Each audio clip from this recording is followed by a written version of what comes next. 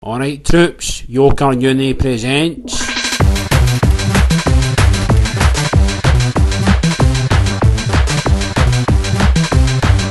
Glesga Physics! It's me, Valdo here, to give you your first lecture in physics for Yoker Uni. Semiconductors are pure heavy boring, man. When your physics teacher in school pure hits out with these crap drawings on the board talking about atoms and electrons. Well, I'm here to tell you that semiconductors are actual heavy boring anyway, but you need to know about them for your physics exam. Nail it, big chap. Semiconductors are everywhere around us, man. You can't no see them. Inside computers, you've got chips with semiconductor processors. You've got LEDs which are pure everywhere now because they're heavy good with energy saving crap. Traffic lights I've got them. Wee Baz has them for his Audi R8 headlights, but I'm going to heavy tan them with a screwdriver for my motor. This saddle here spent pure ages making a cube for LEDs. What a button. If you head down to Bears Den, you'll find solar panels on the roofs for collecting sunshine energy. You're in Glasgow, mate. Unless your solar panels collect rain energy, then you're wasting your cash. Go to a desert. This is an LDR, which stands for light robots, nothing that. To make semiconductors, you pure have to dress up like a white ninja, because they're heavy made in clean labs. If you sneeze a bogey in one, then it's pure wasted. Right, let's take a swatch at how you actually make them then. Cue the tape smudge. Beanie bother, Valdo. For these next couple of diagrams, the big black balls are the nucleus of an atom, and the wee red balls are the electron. In a conductor like a copper wire or a bit of metal, your electrons are free to move. What actually happens is they pure fire about as if they're MWI. Look here, they're going everywhere pure mental. If you give these electrons a potential difference or a voltage, then they pure heavy boost towards the positive plate or the positive terminal. Which means, boys and girls, you have a movement of charge, which we know to be a current. Let's have a look at the periodic table.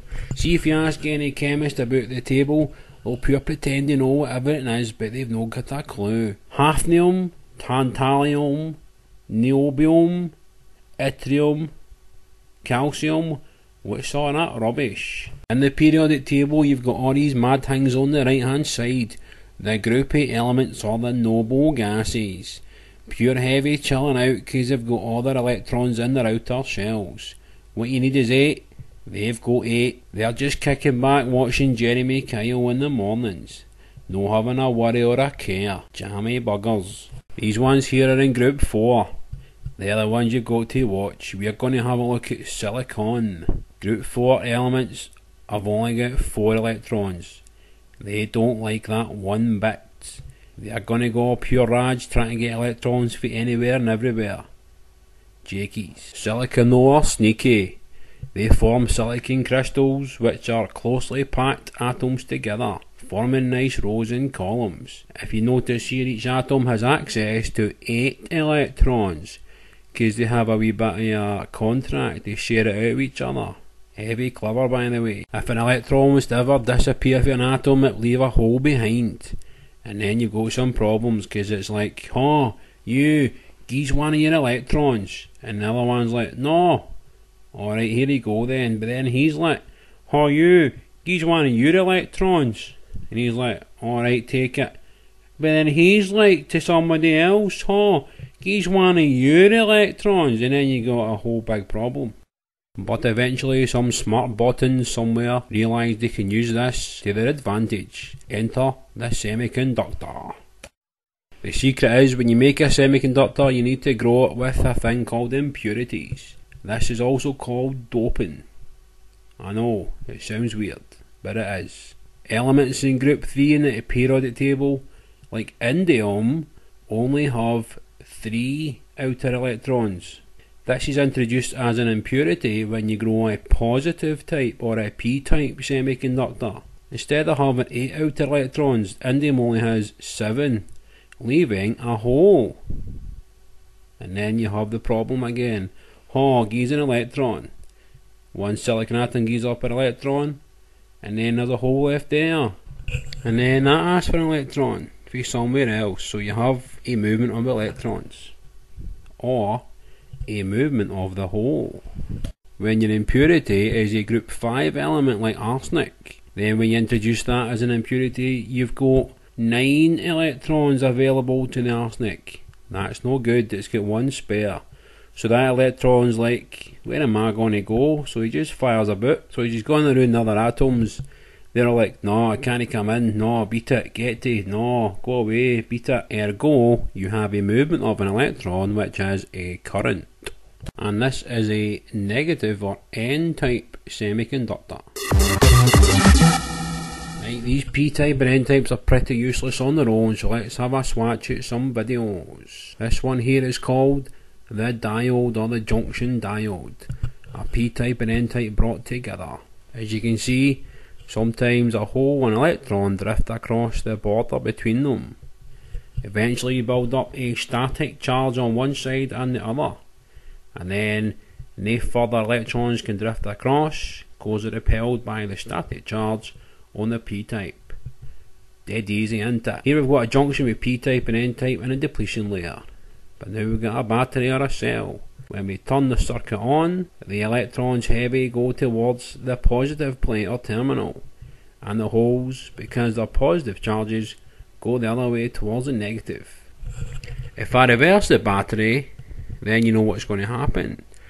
The holes and electrons are going to go the opposite way, and that makes the depletion layer bigger. Making the battery bigger makes the depletion layer bigger. Here we got a battery circuit, we got a junction again.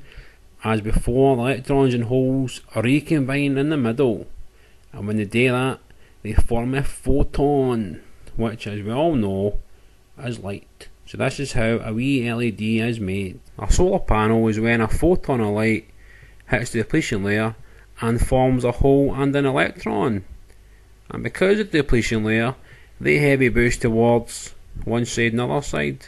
Well, we can use this to our advantage. Because you're getting extra holes and electrons, we can make that into a current, and when we can store that charge in a wee store thing, let's pure turning round in the bottom there. A solar panel takes in light energy, makes an electron and hole pair, and then you store the charge. This is called photovoltaic mode. Sometimes you get a situation where you've got a minority charge in each of the P-type and N-type semiconductor bits, and these wee minority charges drift across the depletion layer because the electrons go towards the positive, the holes to the negative. This is called a leakage current. When a photon comes into the depletion layer like a solar panel, that forms even more electrons and holes. And because of the electric field in the depletion layer, these wee things fire off to the side. This makes your leakage current a wee bit bigger. Making the battery bigger doesn't do much. So in other words, when I shine light onto this thing, the current gets a wee bit bigger. Remember, boys and girls, back to standard grade. Light goes up, resistance goes down, which means your current goes up. That is an LDR. In the lecture, let's have a look at an application of semiconductors. Let's have a look at the MOSFET. MOSFET stands for Metal Oxide Semiconductor Field Effect Transistor. It makes use of the fact that in your P-type semiconductor, you've got a minority electron charge. Obviously, you're no stupid, so you can follow the circuits. Remember, electrons go to the positive, the holes go to the negative. Don't know what this Jakey's doing with the wee arrow, by the way. That would be smudge. Right, here we go. We turn on the gate, so you can see the holes go to the bottom because it's negative, and the electrons go to the top because it's positive. Then you've got a wee layer of electrons between the two negative bits at the source and the drain. Make the gate voltage bigger, you get a bigger channel. When you turn on this voltage, then you got a current moving between the source and the drain because it goes from negative to positive. Turn off the gate, nothing happens because you don't have your wee N channel. Is it that simple? Aye. Just like any transistor then, it conducts only when it's got a certain voltage at the gate. Ergo, it's an electronic switch. Right, that's my lecture over on semiconductors. Catchy Versace.